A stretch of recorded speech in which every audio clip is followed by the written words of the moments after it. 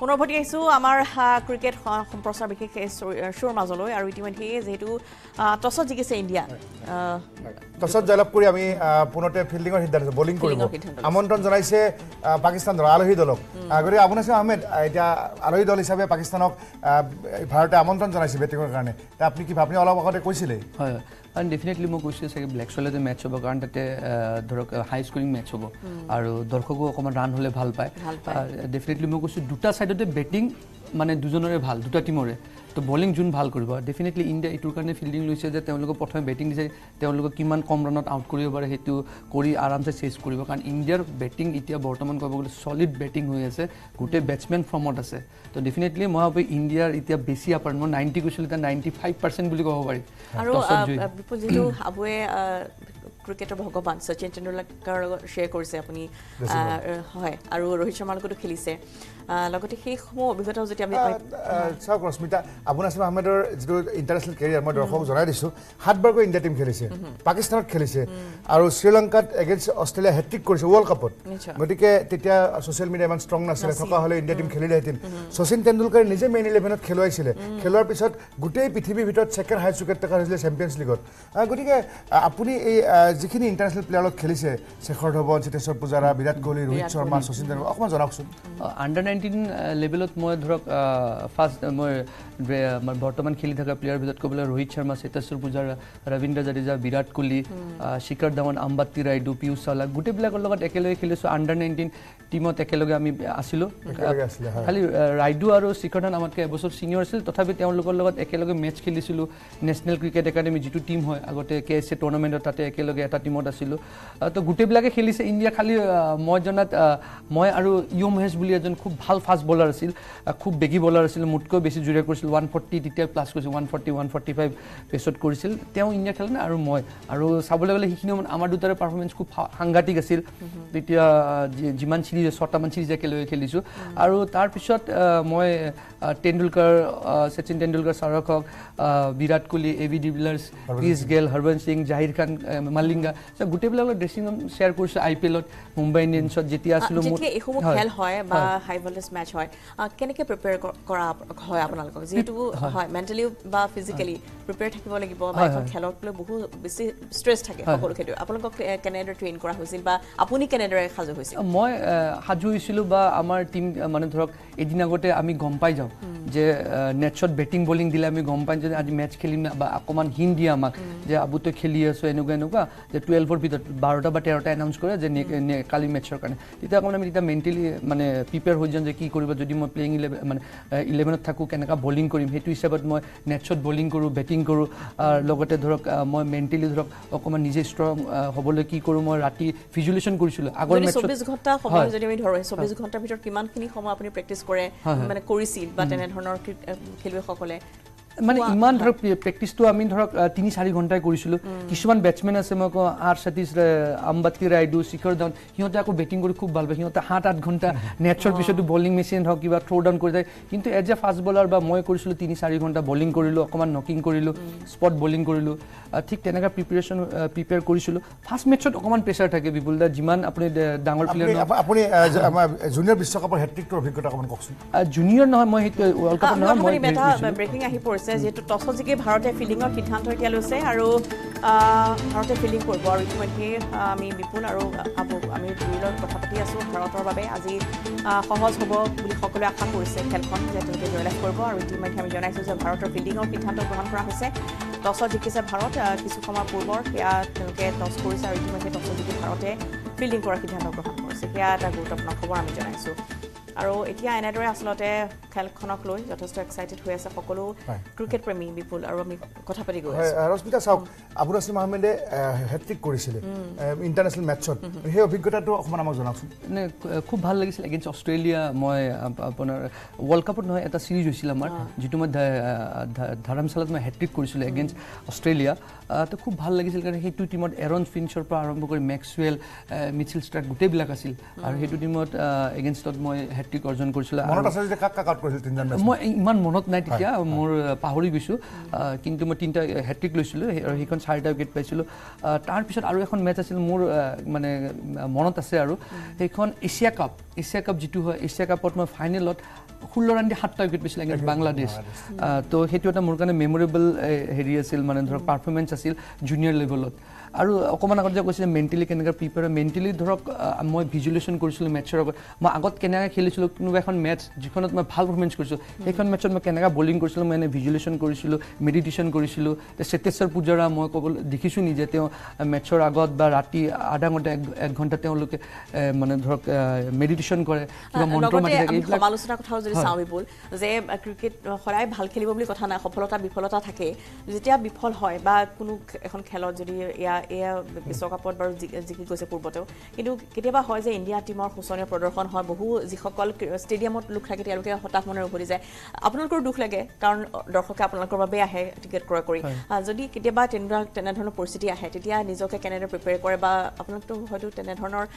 কিবা অনুশোচনা হয় ফেচ পাইছে হয় হেনেকুৱাটো হয় কাৰণ আমি এজ এ প্লেয়াৰ আমি অলৱেজ টিমটোক জয় কৰিব চাওঁ এজ এ ইণ্ডিভিজুৱেল এটা পাৰফৰ্মেন্স বেটিঙত নহ'লে ধৰক ফিল্ডিং হওক বেটিঙত কিবা এটা কণ্ট্ৰিবিউট কৰি টিমটোক জয় কৰিব চাওঁ কেতিয়াবা এনেকুৱা এটা দিন আহে যিটো দিনত বেয়া খেলোঁ বা বেয়া হৈ যায় কৰিব কোনো নিবিচাৰে কিন্তু এনেকুৱা কিন্তু আমি লাষ্ট মেটছখন পাহৰি আমি কিমান সোনকালে আকৌ মানে নিউ গেমৰ কাৰণে আমি প্ৰিপেয়াৰ কৰিব পাৰোঁ মেণ্টেলি কিমান ষ্ট্ৰং হ'ব পাৰোঁ তো সেইবিলাকৰ ওপৰত আমি আপোনালোকক কামসমূহ আগবঢ়াই নিয়াত সহায় কৰিব অনুৰাগী ভাষ্য আহি পৰিছে এয়া ৰাৱণৰ सपोर्ट कर रहे हैं पूरे अपने मंडल के साथ में और हमारी प्रभु से प्रार्थना है कि हमारी टीम इंडिया जीतेगी बहुत अच्छे से ट्रॉफी भी लेगी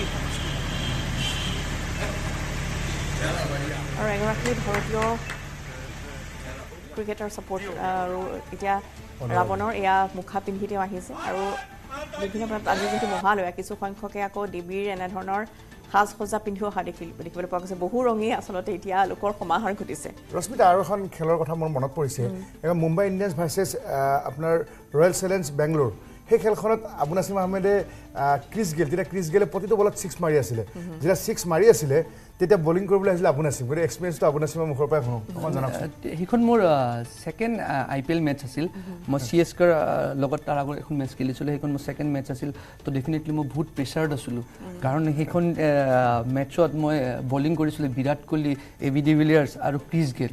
তো ক্ৰিছ গেল ক'বলৈ গ'লে T20ৰ এটা মানে বিগ বছ বুলি কোৱা হয় ইউনিভাৰ্ছ বছ তো তেওঁ বলিং কৰিছে সেইখিনি মই তেওঁ খুব ভাল ছিজন চলি আছে তেওঁ বহুত ৰান কৰি আছিল তাৰ আগৰ ছিজনত বহুত ৰান কৰিছে তো ডেফিনেটলি অকণ ভয় লাগিছিল কিন্তু যেতিয়া মই ক'লোঁ এটা দুটা বল কৰাৰ পিছত সেই প্ৰেছাৰটো অট'মেটিকলি গুচি যায় আৰু মোৰ এটা কি ভাল আছিল বনাছ মোৰ মিডনৰ মোৰ বলিং যেতিয়া কৰিছিল মোৰ ছাইডত এটা ছাইডত তেণ্ডুলকাৰ আছিল আৰু এটা ছাইডত জাহিৰ খান আছিল তো তেওঁলোক আহি মোক এটা দুটা বল যেতিয়া বাউণ্ডাৰী হ'ল তেওঁ আহি ক'লে যে আবু এনেকুৱা বলিং কৰ তো ডেফিনেটলি তেওঁলোকে যেতিয়া ক'ব মই কনফিডেঞ্চ পাওঁ আৰু ঠিক তেনেকুৱা মই ধৰক প্ৰেছাৰটো হেণ্ডেল কৰিছিলোঁ আমি আজিৰ মেটছখনৰ এতিয়া যিহেতু আমি গম পাই গ'লোঁ যে টছত জয়লাভ কৰি আমি যিহেতু ফিল্ডিঙৰ সিদ্ধান্ত লৈছোঁ এটা বেটিং কৰিব পাকিস্তানে গতিকে বেটিং তেওঁলোকে প্ৰথম 4জনৰ বিষয়ে অকণমান জনাওকচোন প্ৰথম ধৰক পাকিস্তানৰ অপনাৰ আছাদুল্লাহ শফিক আৰু এজন অপনাৰ আছে নাম পাহৰিছোঁ না ৰিজৱান আপোনাৰ আহিব ছেকেণ্ড ডাউন বাবৰ Azam first down second down Rizwan তো এই চাৰিজনে মই ভাবোঁ তেওঁলোকৰ মেইন ঠিক আছে তেওঁলোকৰ ভাল টাচত আছে আৰু এজন লাষ্টৰ পিনে এজন আছিল মই পাহৰিলোঁ তাৰপিছত এনেকুৱা মহম্মদ নৱাজ আছে মহম্মদ নৱাজ অকণমান ধৰক তেওঁ এজ এ অলৰাউণ্ডাৰ হিচাপে পাকিস্তানে ভাবে তেওঁ মাজত খেলে ছাদাব খান আছে কিন্তু যদি ইনিচিয়েলি তেওঁলোকৰ মেইন প্লেয়াৰ দুজনে হ'ল বাবৰ আজম আৰু মহম্মদ ৰিজৱান তেওঁলোকক যদি খুব সোনকালে আউট কৰিব পাৰে ডেফিনেটলি ইণ্ডিয়াৰ আপাৰ এণ্ড পাব ইণ্ডিয়া মই ভাবোঁ যদি তেওঁলোক সোনকালে আউট কৰে 220-230ৰ ভিতৰত পাকিস্তানক মানে সীমিত কৰি ৰাখিব বুলি ভাবোঁ যিহেতু আমাৰ খবৰত আহি পৰিছে আমি দিছোঁ শুভমন গিলে খেলিব সেইটো এটা ভাল খবৰ আজি শুভমন গিলে খেলিব তেওঁ যিটো সুস্থ আছিল গতিকে সকলোৱে আচলতে ভাবি আছিল যে আজি তেওঁ খেলিব নে নেখেলে ষ্টেডিয়ামৰ বাহিৰতো বহু তেওঁৰ শুভাকাংক্ষী আছিল অনুৰাগী আছিল সকলোৱে বিচাৰিছিল শুভমন গিলক আজি এই খেলখনত কিন্তু এতিয়া ভাল খবৰ যে শুভমন গিলে খেলিব হয় শুভমন গিলে অপেনিং বেটিং কৰিব ৰোহিত শৰ্মাৰ সৈতে গতিকে ভাল খবৰ এইটো এই মুহূৰ্তত টিম ইণ্ডিয়াৰ কাৰণে আৰু আবু নাছিমে কৈছে যে 220-230 মানতে অল আউট কৰিব পাৰিলে ভাল গতিকে এই মুহূৰ্তত প্ৰথম উইকেট কেতিয়া যায় সেয়াও চাবলগীয়া হ'ব গতিকে আবু নাছিম আহমেদ এটা ভাল খবৰ যে শুভমন গিলে মেইন 11ত সোমাইছে কি ক'ব আপুনি খুব ভাল লাগিছে কাৰণ তেওঁ খুব ভাল ফৰ্মত আছিল এছিয়া কাপত হওক অষ্ট্ৰেলিয়া চিৰিজত হওক তেওঁ খুব ধুনীয়া পাৰফৰ্মেঞ্চ কৰি আছিল গোটেইখন মেটছত তেওঁ স্কৰিং কৰি আছে আৰু ক'বলৈ গ'লে আমাৰ লাষ্ট যোৱাকালি এটা আৰ্টিকলত পঢ়িলোঁ তেওঁ ICC মানে কি কয় এইটো মান্থত বেষ্ট প্লেয়াৰ্ছ পাইছে তেওঁ ICCৰ পৰা তো ডেফিনেটলি হাইষ্ট ৰান আৰু খুব ধুনীয়া টাচত তেওঁৰ বেটিংটো চাব গ'লে ইমান ভাল লাগে যে তেওঁ আৰু তেওঁ ওৱান ডেৰ কাৰণে মই ভাবি স্পেচিয়েলি ওৱান ডে টি20 কি কৰে বলাৰে অকণমান বেক অফ দ্য লেণ্ড বল কৰে আৰু বেক অফ দ্য লেণ্ডত তেওঁ ষ্ট্ৰং চাবলৈ গ'লে তেওঁ শ্বৰ্ট টাৰ্ম পুলটো খুব ভাল বেক ফুটত তেওঁ খুব ভাল কৰে কাট এণ্ড পুল তেওঁ ধৰক ফ্ৰণ্ট ফুটত ইমান আগত নাযায় কিন্তু যিটো লেন্থত বলিং কৰে ওৱান ডে টি20 তো তেওঁৰ কাৰণে খুব ভাল সেইটো আৰু তেওঁৰ খুব ভাল শ্বট আছে পুল হওক হুক হওক কাট হওক তেওঁ এইবিলাকত বহুত ষ্ট্ৰং আৰু মই ডেফিনেটলি ভাবোঁ যদি প্ৰথমে অকণমান সময় থাকে 4-5 অভাৰ ডেফিনেটলি তেওঁ ডাঙৰ স্ক'ৰ কৰিব পাৰে আজি ঠিক আছে শুভমন গিলে ওপেনিং বেটিং কৰিব আমাৰ ৰোহিত শৰ্মাই ফাৰ্ষ্ট মেচখন এগেইনষ্ট অষ্ট্ৰেলিয়া অকণমান বেয়া কৰিছে কিন্তু নেক্সট মেচখনত আফগানিস্তানৰ লগত চেঞ্চুৰী কৰিছে এতিয়া আমি বলিং বুমৰাৰ লগত কোনে কৰিব বুলি ভাবে বুমৰাৰ লগত ডেফিনেটলি মহম্মদ সিৰাজ কৰিব মহম্মদ সিৰাজে ধৰক লাষ্ট দুখন মেচত ইমান ভাল কৰে না কাৰণ তেওঁ যিটো কৰি থৈছে নাম্বাৰ 1 ODI বলাৰ তো সেই হিচাপে বলিং কৰিব পৰা নাই কিন্তু মই আজি ভাবোঁ তেওঁ এটা ভাল বাউন্স বেক কৰিব আৰু তেওঁ বুমৰাৰ লগত খুব ভাল কৰিব লগতে ধৰক Hardik Pandya as a allrounder খুব ভাল বলিং কৰিছে লাষ্ট মেচত 2টা উইকেট পাইছে তেওঁ হোম গ্ৰাউণ্ড লগত আৰু হোম গ্ৰাউণ্ড বুলি ক'ব গ'লে সৌৰাষ্ট্ৰ হৈ খেলে কিন্তু এইটো মানে ধৰ আগত গুজৰাটৰ আণ্ডাৰত আছিল ৰবীন্দ্ৰ জাদেজাৰ কাৰণে হোম গ্ৰাউণ্ড বুলি ক'লে ভুল নহ'ব তেওঁ খুব ভাল বলিং কৰি আছে লাষ্ট দুখন মেচতে খুব ভাল বলিং কৰিছে ৰাজ্য হিচাপে গুজৰাটে হৈ যায় হয় আমি কথা পাতি যাম আৰু যেহেতু খেলখনক লৈ এতিয়া সকলো উৎসাহী হৈ পৰিছে আৰু কিছু সময়ৰ পিছতেই খেলখনৰ সন্দৰ্ভত আমি দেখুৱাই যাম আপোনালোকক বা কথা পাতি যাম পূৰ্বে এটি চমু বিৰতি লৈ লৈছোঁ পুনৰ আমাৰ এই খেলৰ সন্দৰ্ভত বিশেষ সম্প্ৰচাৰ অব্যাহত থাকিব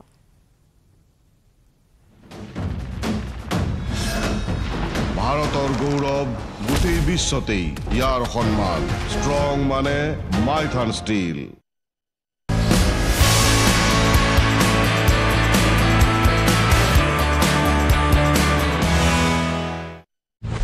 एकदम से भी एक हफ्ता भी नहीं लगा है इंडिया के बहुत अच्छा लग रहा है मैं वैसे भी मतलब 1 साल से इंडिया नहीं आई हूँ तो मन में और था आने को पर जैसे ये युद्ध वाली बात हुई तो अब बहुत ही ज़्यादा अच्छा लग रहा है कि अपने देश आ गए वहाँ पर भी थोड़ा सेफ्टी ज़्यादा है पर यहाँ आके कुछ अलग ही सेफ्टी फील होती है तो अभी बहुत अच्छा लग रहा है ये सरकार बहुत कर रही है और आप चिंता न करें हमारे विदेश मंत्री बहुत मेहनत कर रहे हैं और सब लोग सुरक्षित आएंगे ये निश्चित है कि हर बच्चा सुरक्षित आएगा कहीं ना कहीं विश्वास था कि बच्ची को विश्वास था हम लोगों को गार्जियंस को विश्वास था कि मोदी जी पहले भी कर चुके हैं भविष्य में भी उन्होंने किया है और वो करेंगे और सबको बच्चों को सुरक्षित लेके आएंगे जो है बहुत ही मैं कहूँगा सराहनीय ये स्टेप है और हमें बिलीव नहीं था कि इतना जल्दी जो है ये स्टेप हमारी गवर्नमेंट लेगी और इतना प्रॉम्प्ट रिस्पांस था एम्बेसी का मैं कहूँगा कि हैट्स ऑफ उनके लिए each and every member of the embassy उन्होंने बहुत बहुत हार्ड वर्क किया अच्छा महसूस हो रहा है एंड मैं बहुत ही थैंकफुल हूँ गवर्नमेंट ऑफ इंडिया से कि वो इतना अच्छा अरेंजमेंट किए लाने के लिए क्योंकि सिचुएशन सेंसिटिव है तो ऑब्वियसली इट्स बेटर कि हम लोग इस वक्त यहाँ पे रहे सेफ रहे আৰু ইতিমধ্যে ইজৰাইলৰ বেন গুৰিয়ান বিমান বন্দৰৰ পৰা এই বিশেষ বিমানখন আহি উপস্থিত হৈছে কি নতুন দিল্লীত আৰু যিসকল ভাৰতীয় তাত আচলতে আছিলে আবদ্ধ হৈ বিভিন্ন কৰ্মসূত্ৰে হওক বা বিভিন্ন শিক্ষাৰ্থীসকল তাত আবদ্ধ হৈ পৰিছিল প্ৰান্তে প্ৰান্তে সেইসকলক উদ্ধাৰ কৰিবলৈ 18 অক্টোবৰলৈ বিশেষ বিমান তাত প্ৰেৰণ কৰা হ'ব অৰ্থাৎ 18 অক্টোবৰলৈকে প্ৰতিটো দিনতেই তাত আবদ্ধ যিসকল ভাৰতীয় তেওঁলোকক উদ্ধাৰৰ এই কাৰ্য অব্যাহত থাকিব আৰু ইজৰাইলৰ যি বৰ্তমান পৰিস্থিতি যথেষ্ট ভয়ংকৰ ৰূপত পৰিলক্ষিত হৈছে আৰু সেই ভাৰতীয়সকলক উদ্ধাৰৰ বাবে বৰ্তমান অপাৰেশ্যন অজয় আৰম্ভ কৰা হৈছে 18,000ৰো অধিক ভাৰতীয় তাত ইতিমধ্যে আবদ্ধ হৈ পৰিছে য'ত আছে 1,000ৰো অধিক শিক্ষাৰ্থী এওঁলোকক কেনেদৰে উদ্ধাৰ কৰা হ'ব তাক লৈ পৰিয়াল বা তেওঁলোকৰ আত্মীয় স্বজন যিহেতু উদ্বিগ্ন হৈ পৰিছে বাৰে বাৰে তেওঁলোকে ভাৰতীয় দূতাবাসৰ সৈতে যোগাযোগ কৰিছে আৰু ইতিমধ্যে জানিব পৰা গৈছে যে পৰ্যায়ক্ৰমে 18 অক্টোবৰলৈ এই আবদ্ধ ভাৰতীয়সকলক উভতাই অনা হ'ব ভাৰতলৈ উল্লেখ কৰিব পাৰি যে যেতিয়া ৰাছিয়া ইউক্ৰেইনৰ যুদ্ধ হৈছিল তেতিয়াও বহু সংখ্যক ভাৰতীয় নাগৰিক ভাৰতীয় লোক তাত আবদ্ধ হৈ পৰিছিল আৰু তেওঁলোকে পোলেণ্ড ৰোমানিয়া হাংগাৰী স্লোভাকিয়াৰ বিভিন্ন প্ৰান্তত তেওঁলোকে আশ্ৰয় লৈ আছিল আৰু সেইসকলক যেতিয়া উদ্ধাৰ কৰা হৈছিল সেই অভিযানৰ বা সেই অপাৰেশ্যনৰ নাম আছিল অপাৰেশ্যন গংগা আৰু সেই অপাৰেশ্যন গংগাৰ পিছতে এতিয়া আৰম্ভ কৰা হৈছে অপাৰেশ্যন অজয়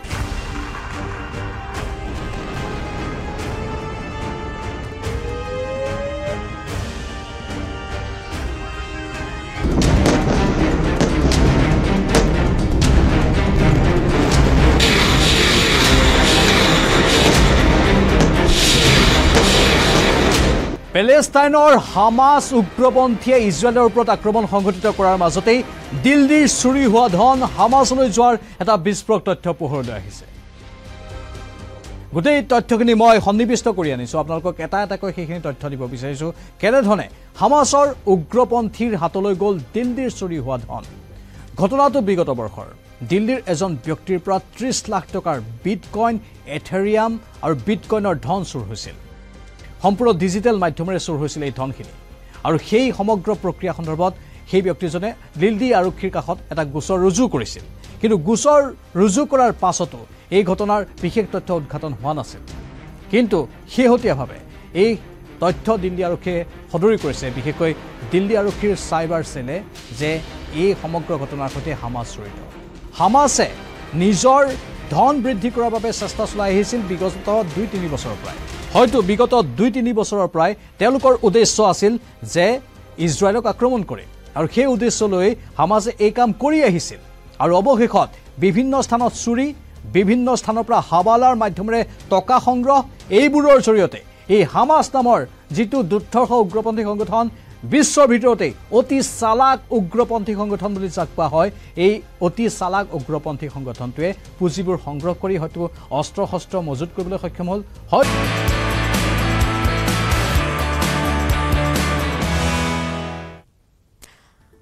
আৰু কিছু সময় বাণিজ্যিক বিৰতিৰ পিছত পুনৰ উভতি আহিছোঁ আমাৰ বিশেষ সম্প্ৰচাৰৰ মাজলৈ বিপুল আৰু এতিয়া যিহেতু টছত জিকি ভাৰতে ফিল্ডিঙৰ সিদ্ধান্ত গ্ৰহণ কৰিছে আৰু প্লেইং 11ৰ সন্দৰ্ভত আমি কিছু অমূল পৰা যদি জানিব মূল একাদশটোত ইতিমধ্যে আমাৰ সেম আছে খালি অকল শুভমন গিল সোমালে মানে আপোনাৰ আহমেদ আমাৰ মূল একাদশটোত এজন প্ৰথমৰ শুভমন গিল সোমালে ঈশান কিষাণ আউট হৈ গ'ল আৰু পাকিস্তানৰ গতিকে দুইটা দলৰ মূল একাদশটো অকণ জনাওকচোন প্লেইং 11 মই কৈছোঁ বিপুল দা আগত কাৰণ ডেফিনেটলি শুভমন গিলটো প্ৰথম মেটচখনৰ পৰা যদি খেলিলে হয় যদি তেওঁ ডেংগু নহ'ল হয় কাৰণ ডেফিনেটলি তেওঁ মই কৈছোঁ বৰ্তমান বছৰত সকলোতকৈ হাইষ্ট ৰান কৰি আছে তেওঁ last ICC player of the month পাইছে তো ডেফিনেটলি বহুত ভাল কনফিডেন্সত আছে আৰু এইটো ইণ্ডিয়াৰ কাৰণে খুব ভাল খবৰ তেওঁ ফিট হৈ পুনৰ ঘূৰি আহিছে আৰু অপেনিং আৰু এনেকুৱা এখন ডাঙৰ মেটচত তেওঁ আহি সুস্থ হৈছে আৰু মই ডেফিনেটলি তেওঁ ভাবোঁ যে তেওঁৰ মই কৈছোঁ তেওঁৰ যিবিলাক শ্বট আছে ডেফিনেটলি তেওঁৰ কাৰণে মানে ইণ্ডিয়া টীমৰ কাৰণে খুব ভাল হ'ব আৰু প্লেইং 11 আপোনাৰ ৰোহিত শৰ্মা আহিল তাৰ পিছত আপোনাৰ বেটিং কৰিব বিৰাট কোহলিৰ পিছত আহিব আপোনাৰ প্ৰতিক্ৰিয়া বাহিৰ আহি পৰিছে অনুৰাগীসকলৰ আমি আগবঢ়াই লৈছোঁ वो तो इन फॉर्म खिलाड़ी है वो पहली 2 मैच में नहीं था लेकिन अभी के लिए तो वही मास्टर खिलाड़ी है और अपनी ओपनिंग अगर अच्छी हुई और वो तो होने ही वाली है शुभमन गिल है और तो वैसे देखा जाए तो पूरी बैटिंग लाइनअप है अपनी इंडिया की शायद शाहीन अफरीदी को और हैरिस रॉफ को बहुत भारी पड़ने वाला है क्या ओवरऑल तो इंडिया ही जीतने वाला है सब फेवर इंडिया का ही है माहौल है नहीं फिक्स कुछ नहीं है इंडिया ही जीतेगा इंडिया ही जीतेगा इंडिया इंडिया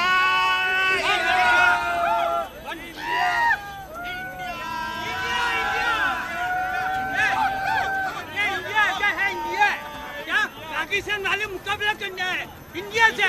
उसको मालूम नहीं है पाकिस्तान वाले को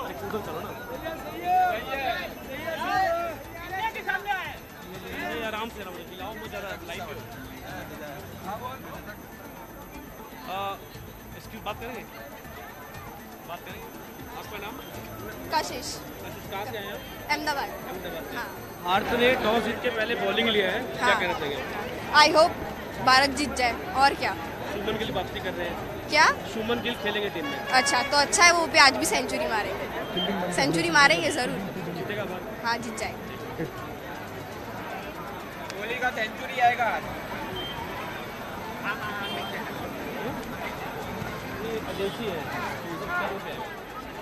আৰু এয়া আহমেদাবাদৰ ষ্টেডিয়ামৰ বাহিৰৰ দৃশ্য আমি দেখুৱাইছোঁ গতিকে আজিৰ খেলখনক লৈ এনেদৰে পুৰুষ আৰু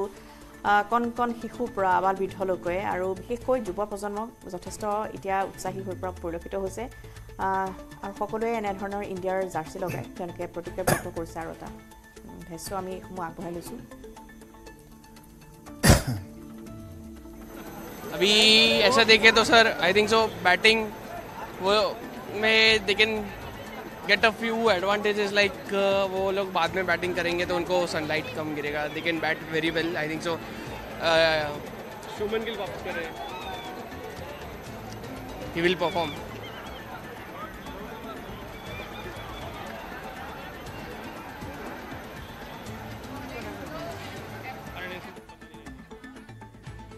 আৰু বেছি সময় নাই খেলখনলৈ আৰু আমাৰ হাতত বেছি কম সময় আহি পৰিছে বিপুল আৰু 5 মিনিট পিছতে খেল আৰম্ভ হ'ব নৰেন্দ্ৰ মোদী ষ্টেডিয়ামত গতিকে আপুনি কৈ আছিলে আকৌ 11 কথাটো অকণ কওকচোন প্লেইং অপনিং আপোনাৰ শুভমন গিল আৰু দৰ্শকো কৈছে শুভমন গিলৰ পৰা চবে আশা কৰিছে আৰু তেওঁ ৰান ডেফিনেটলি কৰিলে ইণ্ডিয়াৰ কাৰণে আকৌ ভাল হ'ব কাৰণ গোটেইবিলাক বেটছমেন ইন ফৰ্মত আছে তেওঁ যদি ফৰ্মত ডেফিনেটলি ৱৰ্ল্ড কাপ ইণ্ডিয়াৰ মানে হট ফেভৰেট হৈ যাব আৰু জিকাটো মানে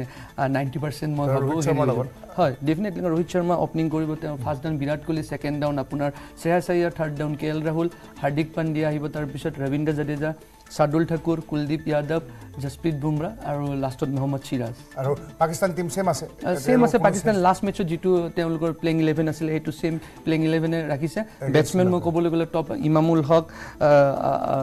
অপনিং কৰিব লগত আপোনাৰ Asadullah Shafiq Muhammad Rizwan second down first down আহিব বাবৰ আজম কেপ্টেইন তো ডেফিনেটলি এই চাৰিজন তেওঁলোকৰ মূল বেটছমেন ক'বলৈ গ'লে লগত দুজন অলৰাউণ্ডাৰ সাদাব খান মোহাম্মদ নৱাজ এই দুজন থাকিব হয় ৰশ্মিতা চাওক আমি ইণ্ডিয়াই শুভমন গিলক অন্তৰ্ভুক্ত কৰিছে আৰু ইয়াত এটাই চেঞ্জ আছে আমাৰ কিন্তু পাকিস্তানৰ সেম টিম এগেইনষ্ট শ্ৰীলংকা যি খেলিছিলে এগেইনষ্ট তেওঁলোকে লাষ্ট মেচ শ্ৰীলংকাৰ লগত যিখন খেলিছিলে নেদাৰলেণ্ডৰ লগত যি খেলিছিলে সেম টিম আছে গতিকে আমি কিন্তু আমাৰ যিখন খেলা আছিলে অষ্ট্ৰেলিয়াৰ লগত আমি এটা টিম আমি এজন চেঞ্জ কৰিছে শুভমন গিল সোমাইছে শুভমন গিল এই গোটেই বছৰটোৰ আটাইতকৈ